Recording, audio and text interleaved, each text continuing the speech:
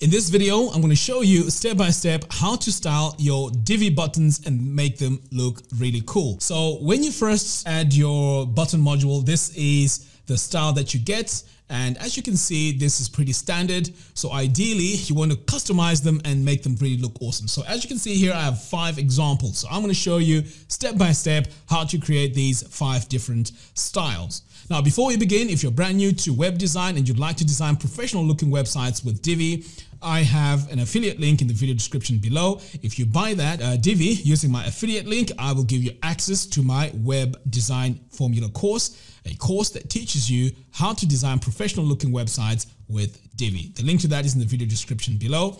Once you've bought it, just let me know by sending me an email and I will send you a link to sign up for the course. All right, without wasting a lot of time, let's dive in and let me show you how to create these 5 different styles in Divi.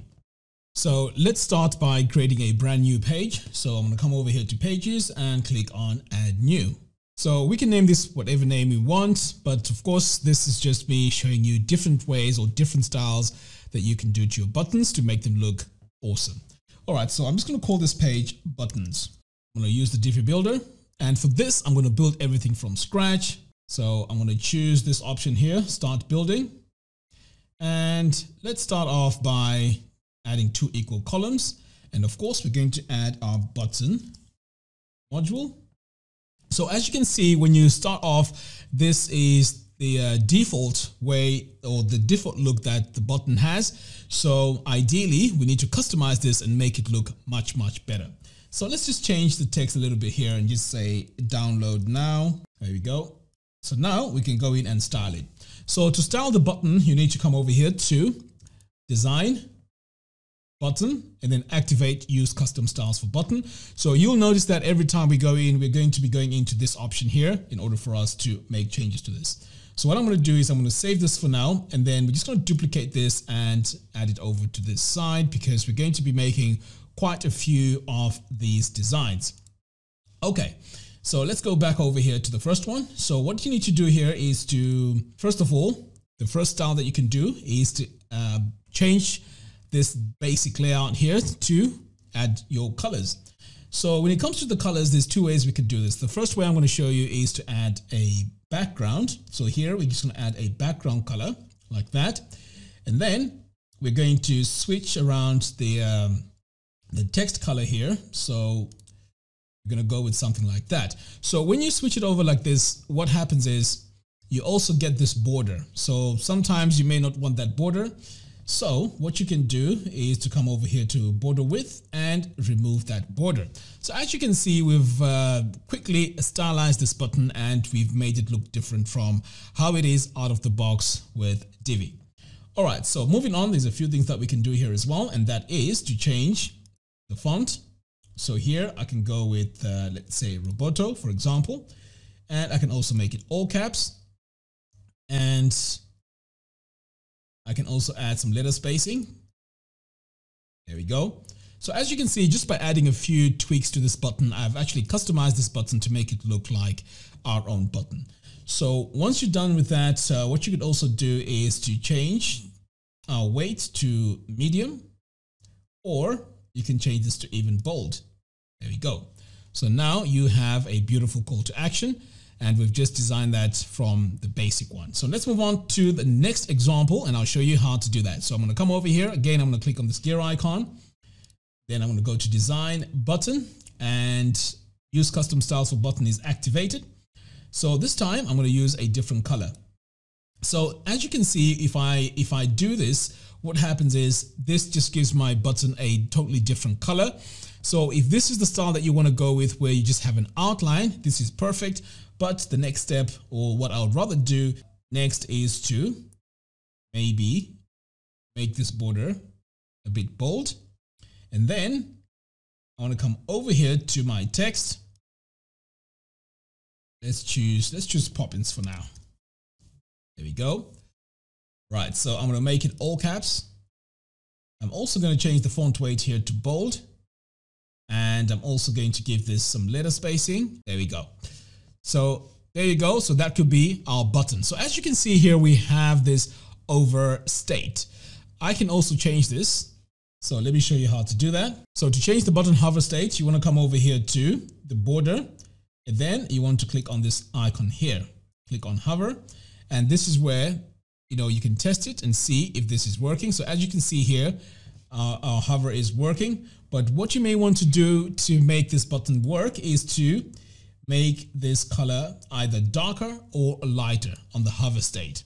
So let's try this one more time. So that's the normal, that's the hover.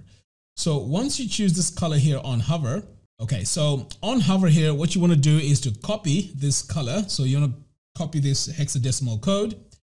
And then, because as you can see here on the hover, the font color here doesn't look great. So we need to go and fix that. So I'm going to go back to my text color.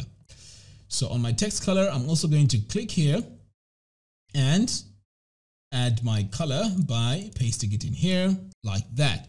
So now when we hover over this, this is going to look different. So let's save this.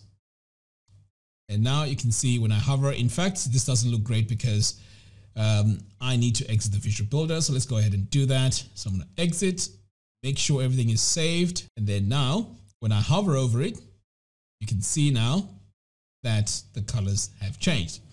Now let's go ahead and let's continue customizing our buttons here.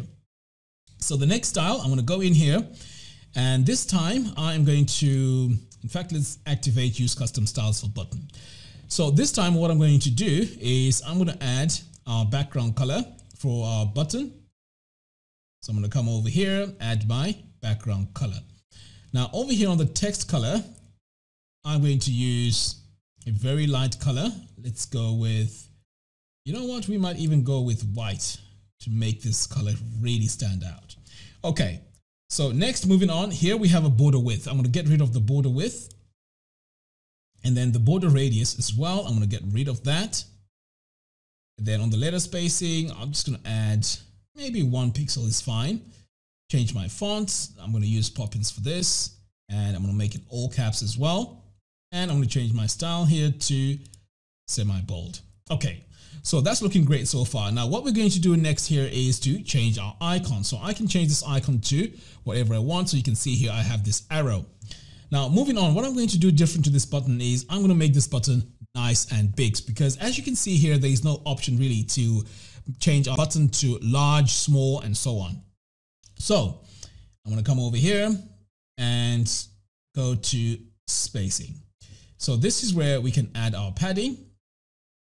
And you can start off by increasing it like that. So let's go with 20, and then left and right.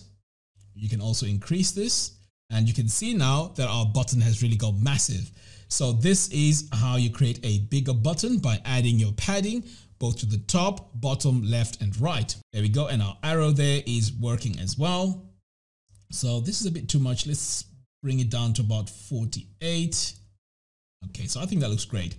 Now, what we may also want to do here is to change our hover color on our button. So I'm going to come back over here, and for our background, so this is where you need to add your hover. So I'm going to come over here, click on this arrow.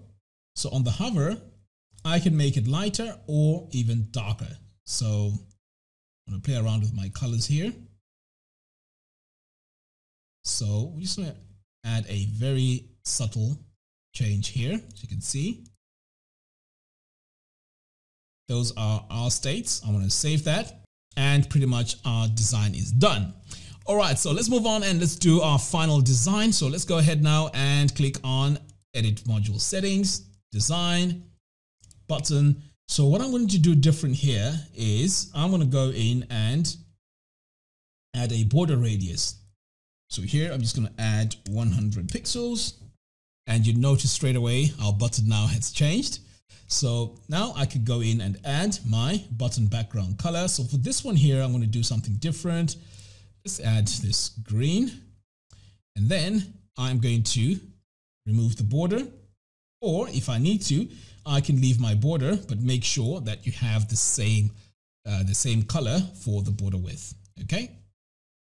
Now let's change our text color. So over here, let's try something dark. Okay, so we're going to go with this color here. And then I'm also going to head over here to our font. And I'm going to choose Poppins for this. And this time I'm just going to leave it as small caps. All right, so you can see that's a quick design to our button. And what we can also do here is to play around with the border. So for our border width here, I know we have about 2 pixels. So let's go and add transparency to that. So you can see here, we are having a different style to our button. There we go.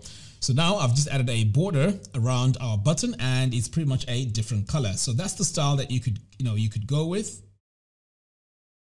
And if you wanted, you could have it like that and then add different transparency. So I can add this very subtle transparency there, or a very subtle color.